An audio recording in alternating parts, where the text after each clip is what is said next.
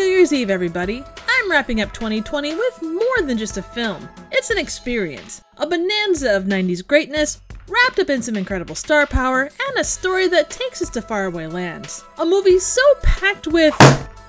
fungus? Come on. God, getting in is nothing. I'm not going into this thing dry. No grounds, no booze. Lanooski? If you're gonna celebrate New Year's, could you please pick something besides popcorn to throw? What a damn mess! Oh, I'm not celebrating. I'm looking for coffee so I can make it through this movie. There's like a million bags of popcorn in here. How do you not have the basics? It's a movie about New York City, plumbers, and magical fungus. What do you need besides popcorn? Trivial theater. It's the Super Mario Brothers movie. It's gotta be done right.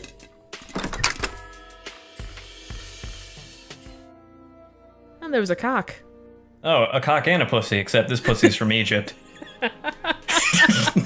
You are correct. Sorry, Brain, if you're watching. Well, I tell you, David Attenborough's Planet Earth definitely isn't quite the production I thought it would be. Yeah, I thought ILM or some shit would have been helping him, not, whoever did the Room movie on Newgrounds. Hey, it's Brooklyn back in the day. It looks not that much different. Yeah. But what if the dinosaurs weren't all destroyed? What if? What if? What if they found a way back? I love how they think that line's so Mario, like, oh, that's right out of the NES playbook, that line. This is the perfect time to show the title. What should be addressed well before the meat of the movie comes is that they were making this movie without, like, much to work with in terms of visual reference. Like, you had the Super Mario Brothers Super Show Maximum, but besides that, it's like, how do you make a live-action version of this? Like, they were really just making this up as they went. It was definitely its own thing, there's no doubt about that. You know, the fact that the Catholic Church has traditionally not been about video game movies, the fact that Daisy ends up at a Catholic church is kind of funny. Yeah, I mean, yeah, the church is also totally about dinosaurs as well, so... Well, if you've seen Velocipaster, I mean, it is sort of. The stained glass is looking on like, holy fuck! This is not in my book. Yes. Whoa, this is way out of my depth. Damn you, parallel dimension. Was that Sigourney Weaver? It could have been. Hey, I love the plungers on the wall for many different sizes for all the shit that you have to deal with in life. They probably don't have a plunger big enough for this movie. Hey, he's got nuts on his chest. Again? Bob Hoskins is a pitch-perfect Mario circa 1990, whatever the fuck this was made in. Oh. Now there's shoes on his nuts. We got two of the most prominent Italian talents playing the Italians in this film. That guy? No, I meant Bob Hoskins and John Leguizamo. Actually, Leguizamo, is he Latino? No, he is Latino. Yeah. Okay, so they didn't even get it a little right. Man, look at those guys wearing those monkey suits. I hope that phrasing of what I just said doesn't come back to bite them. Wow. This movie is kind of trying to be like multiple other movies from the time. Like, right now we've got the Spielbergian stuff, we've got the gritty New York from the 80s and 90s, and then we'll have Blade Runner later. Oh, totally. But you know, it kind of, like, her whole thing reminds me of Jurassic Park. A little. Yeah, you're right. She does look like she drives a Jeep. Carries around a raptor claw. She would say, clever girl. Are we just gonna ignore Bulk and Skull Light in the taxi cab here? Careful. Careful, it's hot. It's a spicy meatball. Thankfully, they never go there. What's really funny is this movie does a better job of representing actual Italians than Mario ever did. Hey, fresh mozzarella. He didn't come out with any? How Italian is that? I mean, honestly. That's what you put in a van if you want to make it go. I like how he got the bougiest water for his vehicle. Well, you know, they can't pay their bills, but you gotta treat the van well. We got a van. Oh, I've seen this one. Oh, he's even got the Italian, like, sperm necklace thing going on. God, John Leguizamo looks about 12. Yeah, but he looks like an old 12-year-old. Mm-hmm. Kind of like how Steve Buscemi looks old and young at the same time. This has, like, that... I really do love the 90s New York grime. Like, the 70s gets a lot of gets a lot of praise for having that distinct grit. But the 90s, even like the crappiest movies, there's just like this dirtiness to it that's nice on the eyes. Yeah, it's not Vancouver trying to parade as New York, it's New York. Correct. He's been my father, my uncle, my brother, everybody. Hold up, that sounds like a redneck family. He's my father, my brother, my uncle. You know, we're just Italian rednecks. You know, the one thing that's good about Bob Hoskins, he doesn't try and fake hair the way Bruce Willis does. I mean, he's semi-bald, that's the way he is. He just embraces his own Bob Hoskins-ness. Oh yeah, and he's a sexy bitch because of it. I totally agree. I don't even care that he's doing like a repeat of his Roger Rabbit character. Like, it's deserving of Mario. And then spending your nights reading about things that have been dead for 65 million years. I mean, that is... Like my sex life. God damn it. Like, I found it on DVD at a Toys R Us when I was like 8 or 9, and I just couldn't believe the fucking package I was looking at. And then I just couldn't stop showing it to all my friends. Nice. Yeah, it's quite the conversation starter. I'm sure many dates have started with this. Oh yeah, none of them went well. That's okay. If they can't appreciate the genius of the Super Mario Brothers movie, then what is the point? Man, the sudden need to pee is intense. Oh yeah. Scabelli. Not Scabelli. If it was Romero, it wouldn't be a big deal, but Scabelli? God, I love Mario, man. He is the best character in the entire thing. Absolutely. There is a close second, but we'll sing his praises when he shows up. Yeah, you don't want to let go too much too quickly. Yeah. I'm of course talking about Toad. I'm personally a large fan of Goomba number 5. Yeah, 5's alright. I think 4's got a better ass. You're gonna judge based on physical traits alone? Jesus. What an asshole. I'm not really good at reading the personalities of giant lumbering mushroom people. I mean, maybe you are. Occasionally. Hand. I can't believe I remembered that line.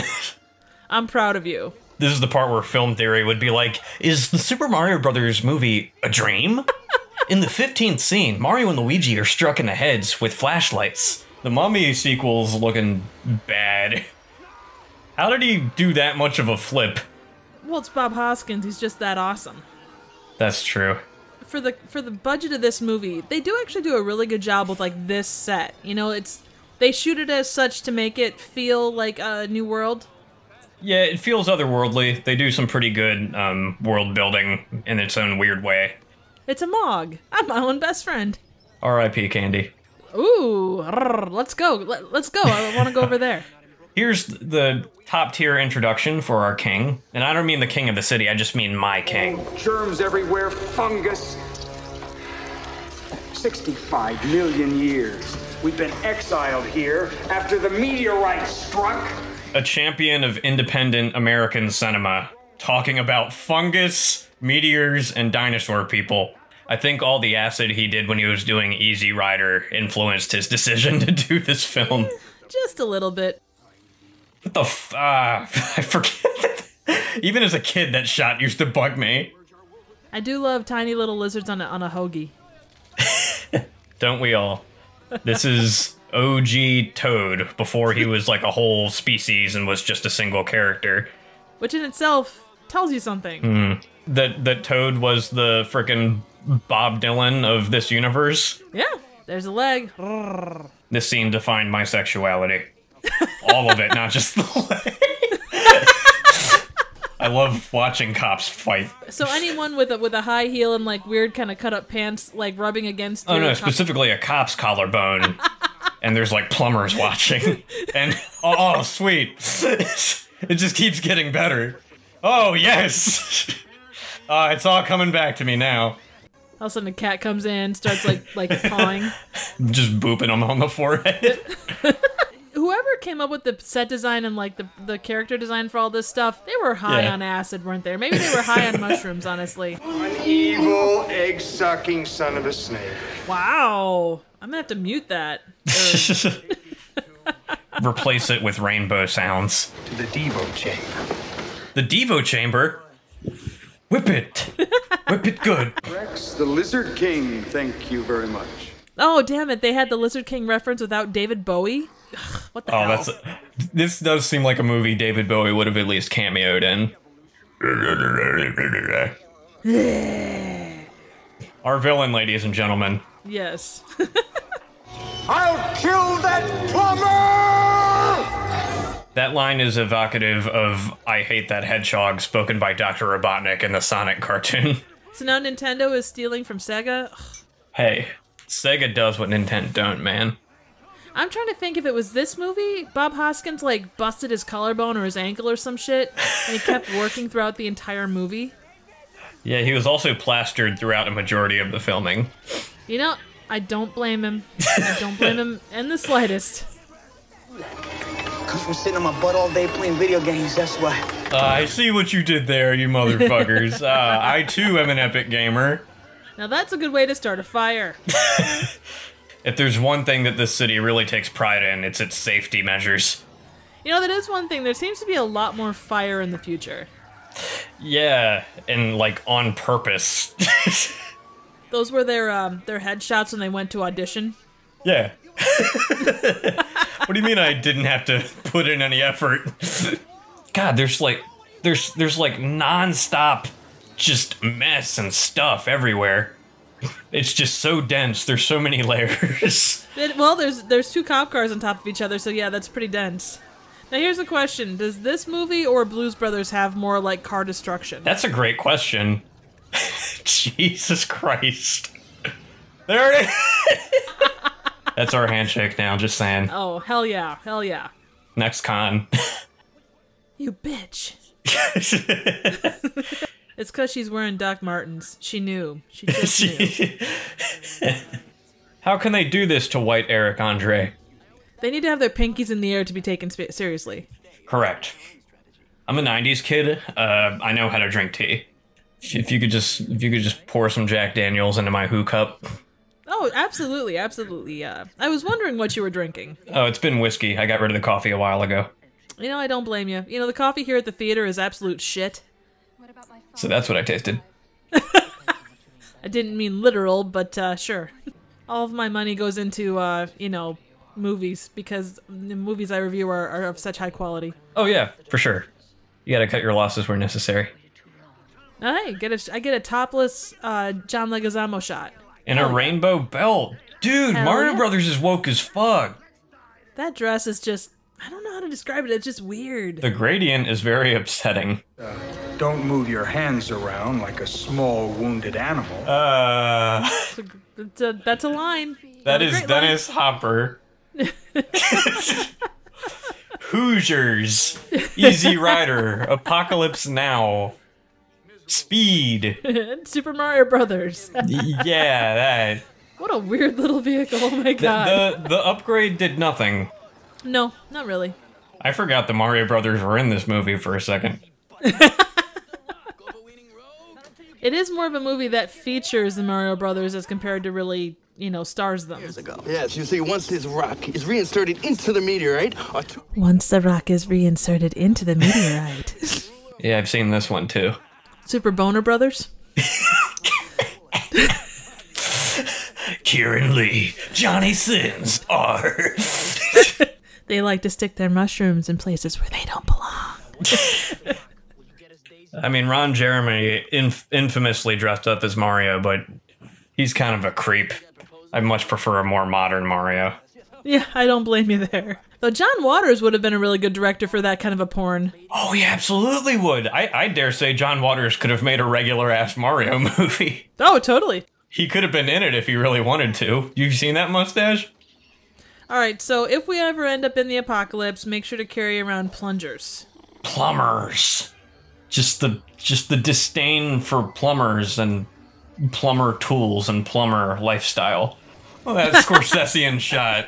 Oh yeah, very much. It's always nice when you can slow dance with the one that you love.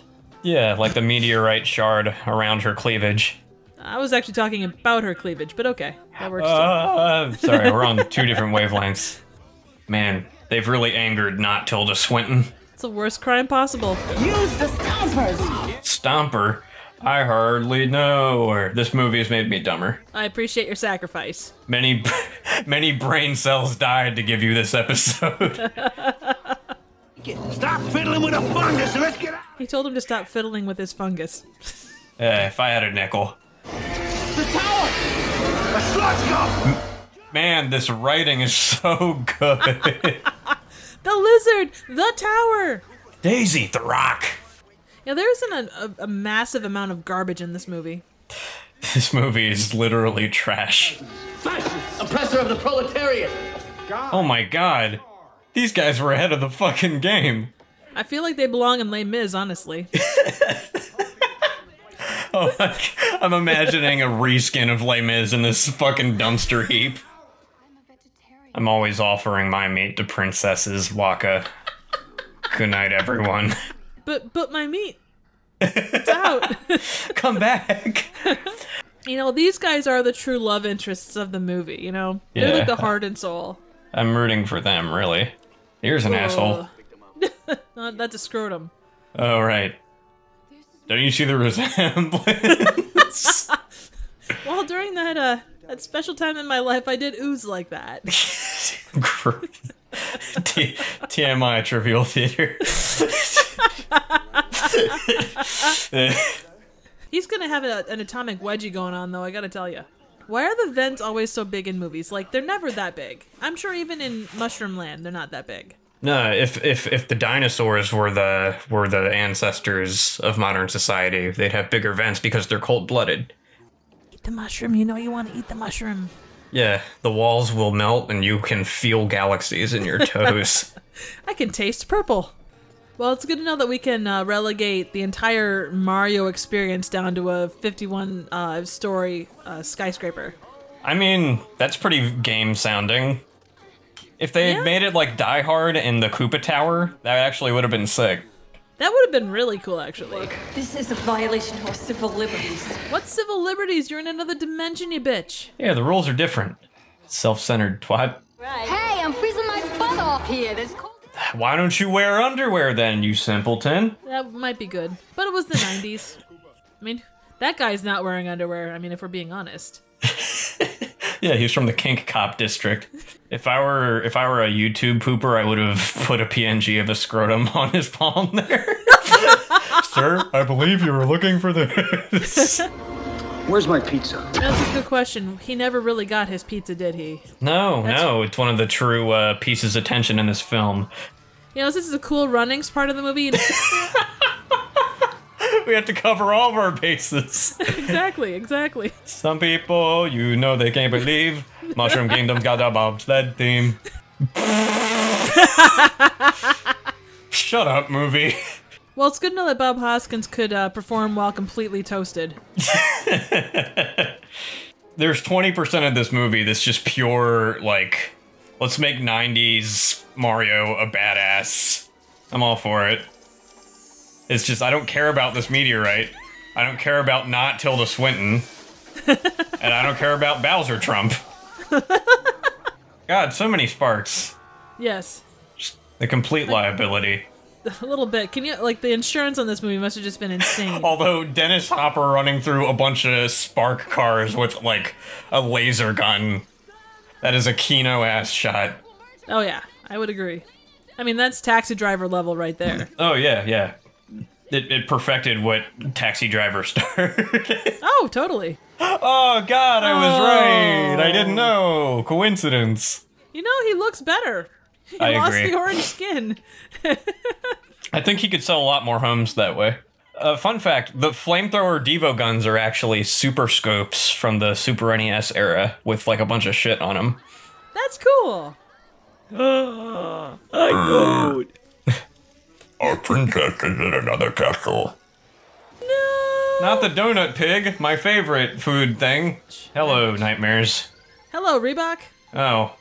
Cha-ching. Product placement, my one weakness. See you later, alligator! It's not an alligator, he's actually a dinosaur. He's a Tyrannosaurus Rex, I think. He's having an identity crisis. Yeah, I think he identifies as a pile of slime now. Yeah. That or the T-1000. Oh my god, we're really getting all of them, aren't we? Yes, we are. This is like a fucking scrapbook of 80s and 90s pop culture. That's a terrible effect. What? You don't like effects that remind you of Animorph covers? You know, there's a time and a place. I don't feel like this movie is one of them. Just saying. God damn it. I feel like this is Back to the Future 2. Right. No, you're right. You're absolutely right. I think there was a comic book sequel to this. Really? Yeah, I would have to look it up because I would really love to see what the hell happened after. Oh, totally. It would have been really interesting. It was very presumptuous of them to think there was going to be another one. Yeah, yeah. But they also believed, and as anyone who watched the movie knows, it's important to believe. Oh, good. Goomba. Who played Goomba? Who played Nun? Hat Check Girl got put in there before Goomba did. Scaprelli. I rag on this movie a lot, but it takes me back to a simpler time when things could just be weird and I wouldn't notice or care that they were weird. Yeah. It does have that amazing ability of the 90s movies to have that, like the pizza thing. You know, you don't think about the fact that it never arrived. Like, it just, like, it's a random thing, but it's such a fun little detail. Just the idea that it's even remotely connected to, like, the most well-known video game franchise ever, like, it definitely gives it the novelty factor. I really love Bob Hoskins in this movie. He is the best. I think genuinely he is the best thing about this film. So.